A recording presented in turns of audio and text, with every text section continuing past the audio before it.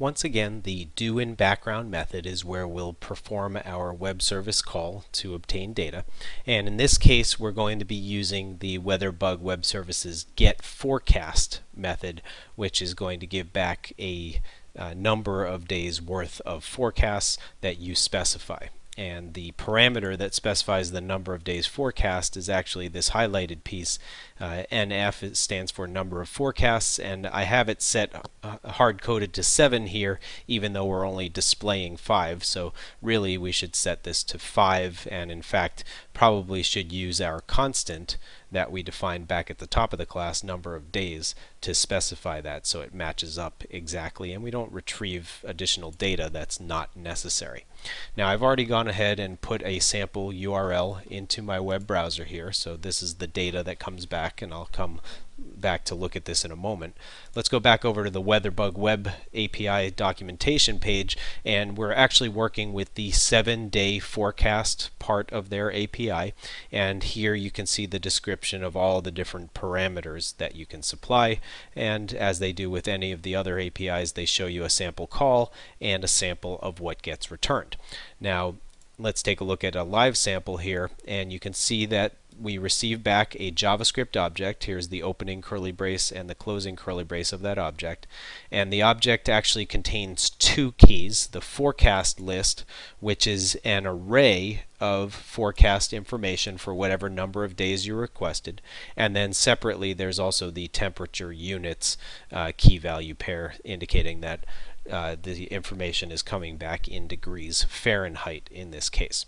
Now all we are concerned with in the example are the elements of the forecast list, so you'll see in our processing that once we start processing our JavaScript object, we'll get the forecast list, then we'll start processing the array of objects and then the individual objects within that array.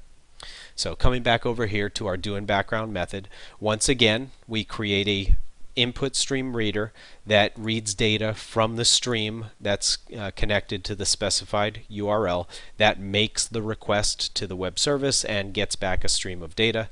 And once again at line 60 we create a JSON reader to read the character information from that string, and we call the reader's begin object method to start reading the first JSON object, and actually the only JSON object. The one object that's returned contains a bunch of others, to start reading that object. So at line 65 we get the next name from that object, which is the next key for the first key value pair in this case, and assuming it's the string forecast list, which we've put into our strings.xml file, then we begin processing the array that is returned for that key. So if you take a look again at the sample data, forecast list has a value which is an array, and then within that array is our first object that we need to process.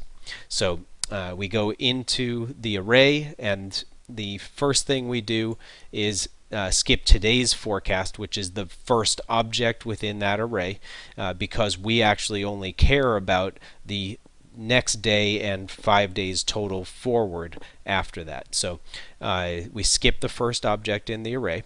Then we begin reading the next object, and for whatever number of days we're going to read, when we're reading that object we're going to see if there's a next key value pair, and if there is a next key value pair we're going to assign to forecast subai the result of read daily forecast with the JSON reader as an argument. And basically when we go look at that method in a subsequent video, you'll see that we do our reading of the individual fields within that JSON object and extracting the data so that we can obtain the daily forecast information.